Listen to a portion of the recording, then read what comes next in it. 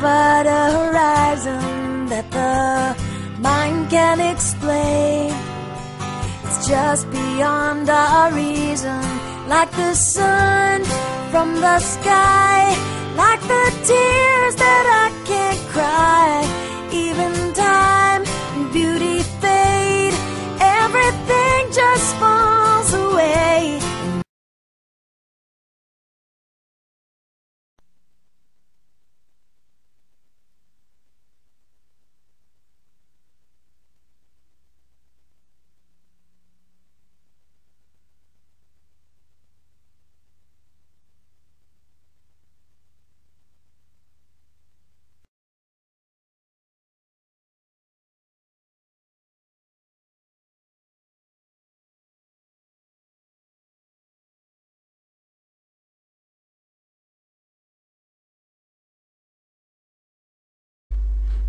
There it is.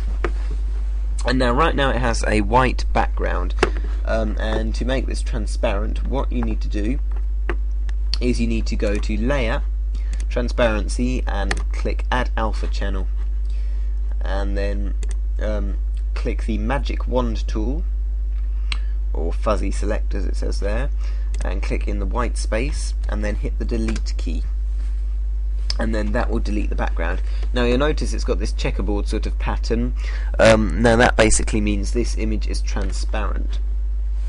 Now if you just look at an overview of the image, you'll see that there are some white bits around the edges, and this magic wand tool won't work if your background is something complicated like a bookshelf, for example. It'll just work with like plain white backgrounds.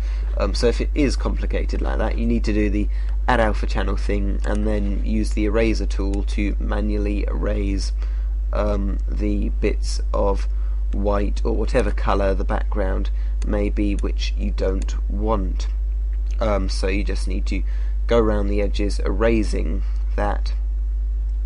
You have to be very careful. I'm doing it while I'm talking, so it's rubbish. I mean, look at that, I've just taken a chunk outside of the camera, but apart from that it's okay.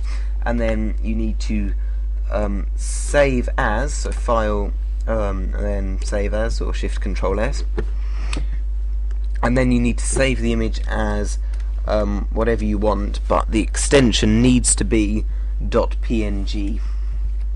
You can also use .gif if you want, but I prefer PNG. And then save that, and it will come up with this, you know, just a few options. You can basically just leave these as you want, that's fine, and then hit save, and it will save that image for you. And then wherever you load it, like on a web page with, say, a blue background, the background of this image will be blue as well, because it's transparent. So you've got the camera, and then the background of the image is just whatever's behind it. If there's nothing behind it, you know, on a web page it will be white or whatever, just the colour that's behind it. And on GIMP it's obviously a checkerboard, means transparent. So there you go, that's just a quick tutorial on how to make a transparent background on an image.